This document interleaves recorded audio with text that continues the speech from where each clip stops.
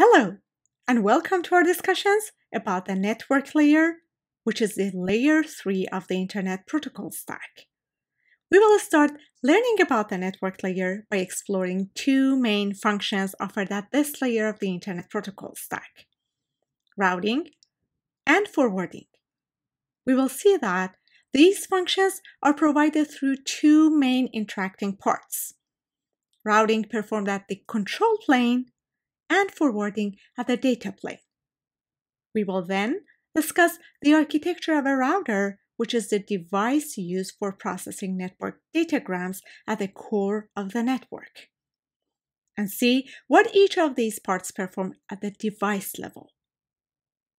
After this brief introduction, we will start exploring each of the data plane and control plane.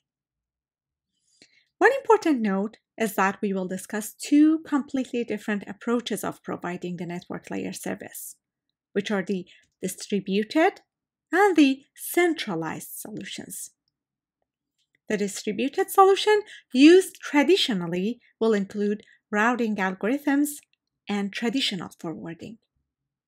We will also discuss fairly new software-defined networking solution, which introduced centralization at the control plane and consequently affecting changes in the data plane that we will see. Let's jump right in.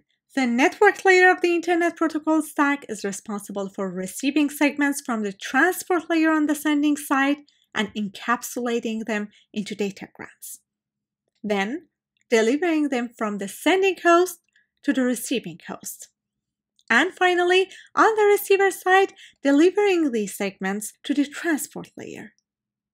Remember that application and transport layer protocols were communicating at the two ends of the communication: sending and receiving applications and sending and receiving processes. Network layer protocols, though, run in every host and router.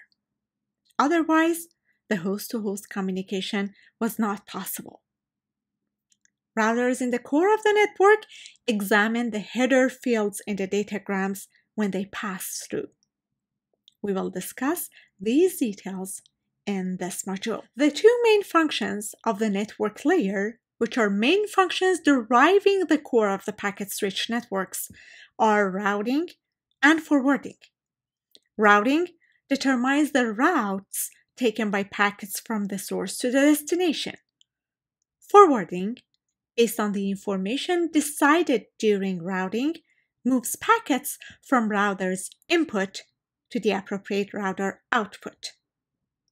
This could be compared to finding the path from your home to your friend's home and taking the turns accordingly in each intersection.